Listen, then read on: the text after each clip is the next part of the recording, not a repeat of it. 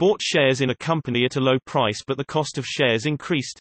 I placed an order to buy a couple hundred shares in a company at the cost of 165. I clicked continue. It then took me to another page and gave me 15 seconds to complete at that same price. I clicked OK and my order was executed. I immediately looked at my position and it said that I was down roughly 10%. It appears that the cost per share had gone to 187, although it still says on a separate page that the executed price was 165.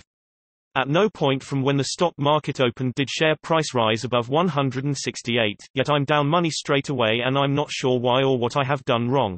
Something is amiss, and without detailed information, we'd be just guessing at an answer. But here are some guesses anyway. Make sure that you bought not shorted the stock. Check your trading fees, doubtful since it's 10%. Perhaps it was a fast market day when there was a lot of trading and price movement. The last price was 165 but the bid-ask spread was very wide and your market order was filled at a horrendous price. Perhaps you are reading the info incorrectly. Perhaps your broker has made a reporting error. The short answer is that you should contact your broker and sort through this.